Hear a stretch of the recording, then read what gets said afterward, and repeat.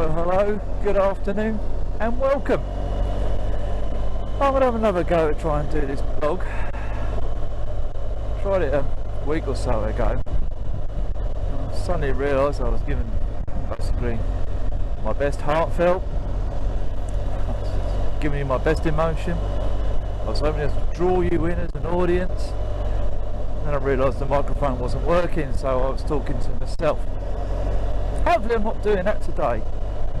Anyway, what I want to do is try again and tell you the story of how I had my accident, but more importantly how I was looked after even before I got to hospital. And that is a remarkable story.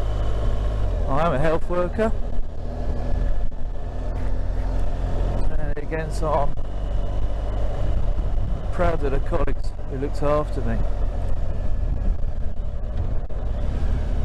It was 20th of December last year, so 2017, where I was doing this journey, this route, but it was 7 o'clock in the morning and it was seriously foggy. I mean, like, you just couldn't see your hand in front of your face. This you wouldn't be able to see. But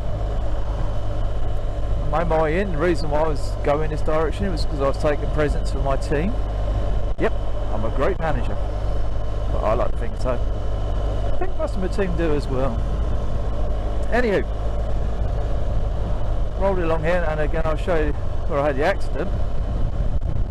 What I'm also going to do is probably put a warning up right now in telling you that some of the images I'll be sticking up will be of the damage I did to my leg. There will be a before, which is quite nasty, and an after. This is where I've now got to have to learn my my editing skills to try and demonstrate that well, try and demonstrate what happened. As I say, it was the 20th of December, early in the morning. I was making my way along,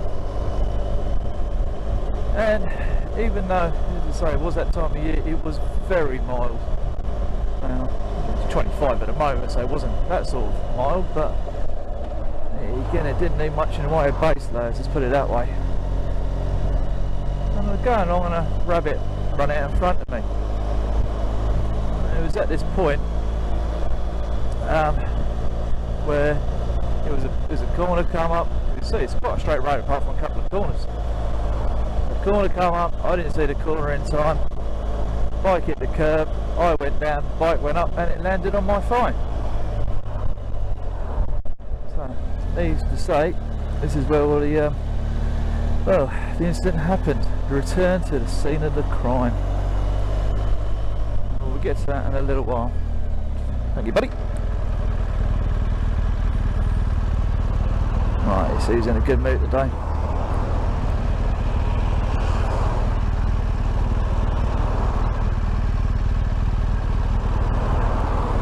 Oh, it's going to be like that, isn't it? World's hardest corner to get out of.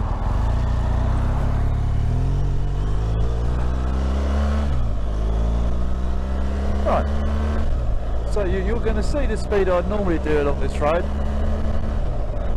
I'd like to point out it's not the speed I was doing on the day. It's one of those little benefits of probably why I didn't die. When I was trying to do this vlog last time,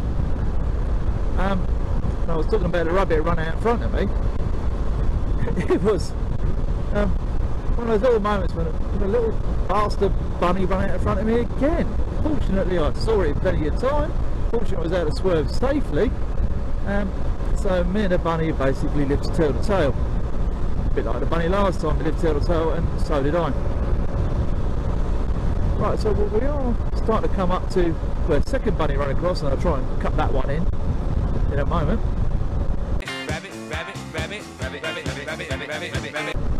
And we're going to see in a moment where the accident. I think it was over that corner we just gone past. Because it is winter, the grass is all different lengths. Oh, yeah, it was that corner back there. I do apologise. I forgot to nod. Sorry, Mr. Biker. So it's back there. I went up, Bike landed on my thigh. This is probably where I cut in the image.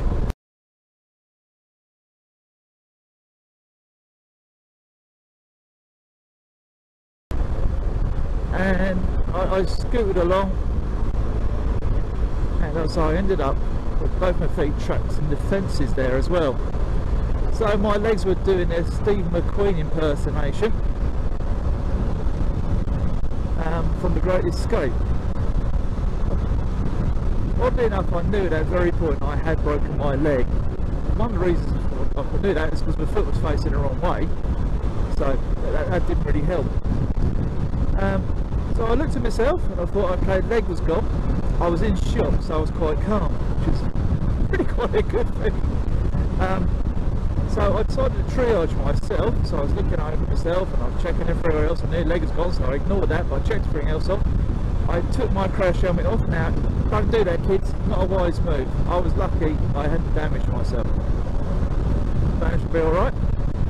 I started to notice that nobody could see me because of the intense fog. I was by myself really, and nobody could see me. The bike had cut out, so there's no lights there. So I thought, okay, I'll get to my phone, call for some help. It's become a bit of an issue. Not down too many there. It's become a bit of an issue. Sorry, just enjoy the view. And it's lovely. And it's Sunday, which means there's going to be fucking cyclists everywhere. Anywho, we're getting back to the story, sorry. I tried to get to my phone, I realised I couldn't get to it, I couldn't reach to it. So there's a bit of an issue there, so the shock started wearing off and the pain started kicking in. Fortunately, a builder pulled over. He must have seen my bike, he pulled over and he come back and he found me. And of course, he asked the obvious question, "You alright, mate?" "No, too much more problems." No, I'm fairly sure I've broken my leg." "Oh," he goes.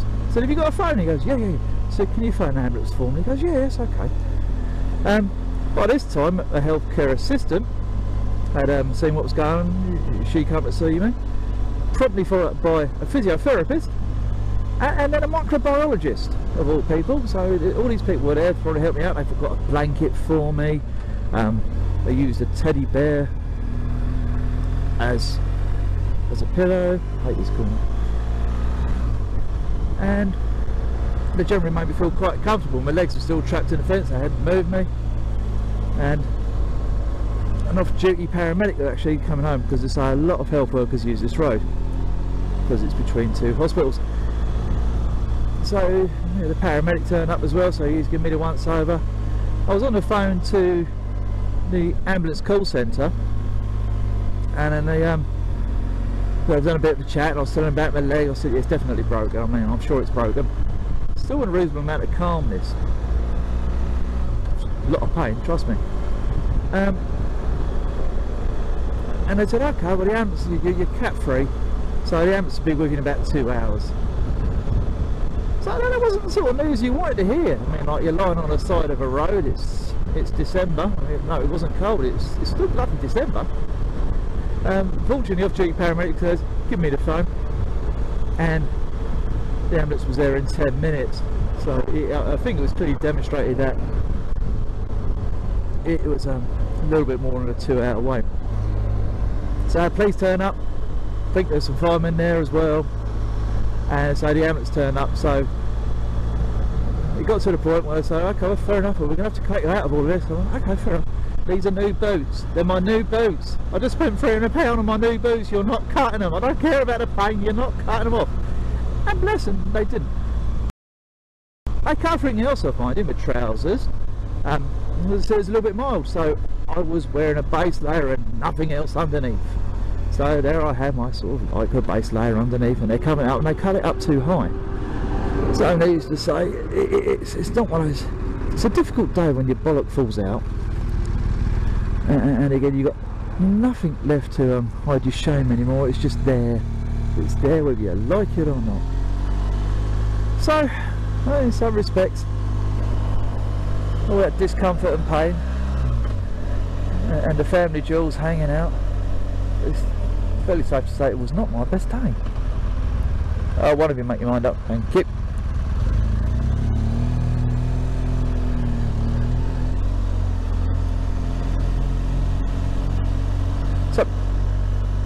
I'm being treated. They get me the ambulance, by which, so I'm now on gas and air to help with a bit of pain.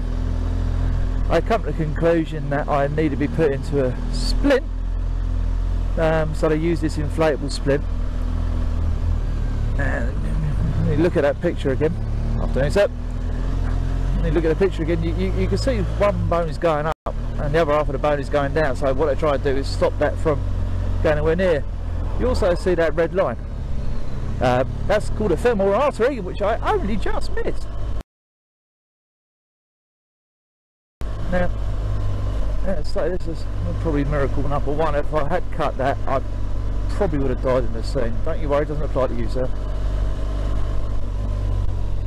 So they put it in a splint, and it felt like my leg, well, my knee was being lifted up and down in some sort of mechanical pump. So my language started to get a bit more colourful. I started to feel the pain a lot more, and it was not the splint that was doing it, it was the muscles. The muscles in my thighs and so like the quadriceps and all that were basically pulling together. It's one of those natural reactions. So basically they're trying to stop the bones basically mangling the inside of my leg, and the muscles doing everything it can to mangle my leg. So we got in, so I got a blue light, got to work. Yeah, I suppose it's very there, but not in my normal department. Member of staff had heard about what's going on, come down and see me in A&E, and she went and reported back, so it looked like I was going to die. So that was slightly misreported in some respects, because I'd like to point out I didn't die. I think this is evidence that I didn't die. I was putting old school traction by this point, so I had old metal weights hanging off the end of my leg, and I had a CT scan, and I was operated on. So you will see by the after image, round there, or the entire screen now,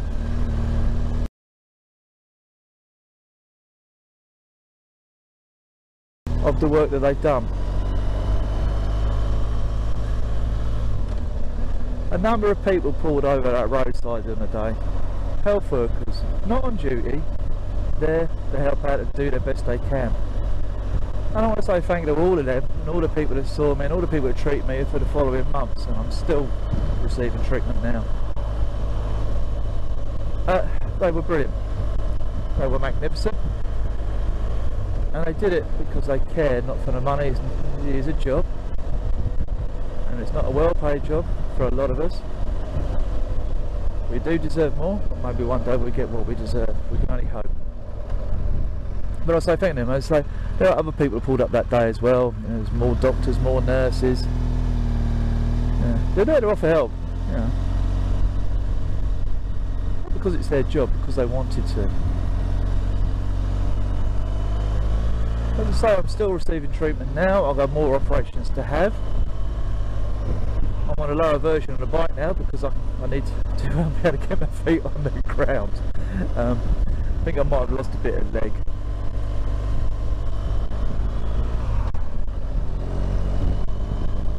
So I'm proud to work for the health service. I know my colleagues are as well.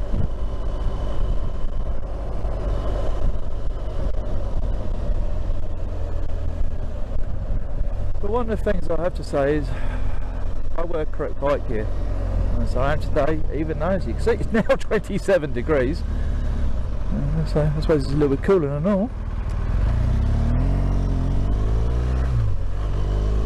But it was the only area of my body that was damaged from my thigh. I did not have any other marks on me whatsoever apart from the ECG stickers. So when they stick them to you, I don't have to leave a bloody nasty mark. But the accident, I had no other marks on me because of that. And again, proper bike gear. Lots can be said for it. When I was in the hospital originally, there's a trauma patient, there's a kiddie opposite me. He went off at 30 miles an hour. He had a broken femur, not as significant as mine. That's not brinkmanship or anything like that. But he also had broken collarbone, broken wrist, broken spine, well, a damaged spine. He was eating food through a straw. he was in a proper state, and he went off at 30 miles an hour because he wasn't wearing proper gear. I just need to think about that one.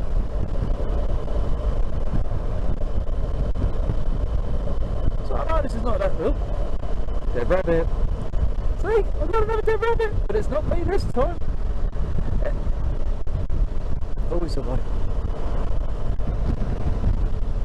I know it's to say it's not the happiest of vlogs, but I mean, I hope there's a message in there for people to learn. I know I've got to get people to stop watching my vlogs, so maybe a couple of years before anybody sees this. I understand that, but it will apply then as much as it applied now.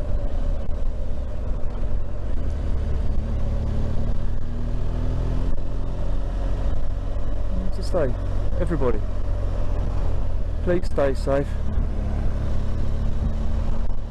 and thank you for watching. More importantly, thank you for listening.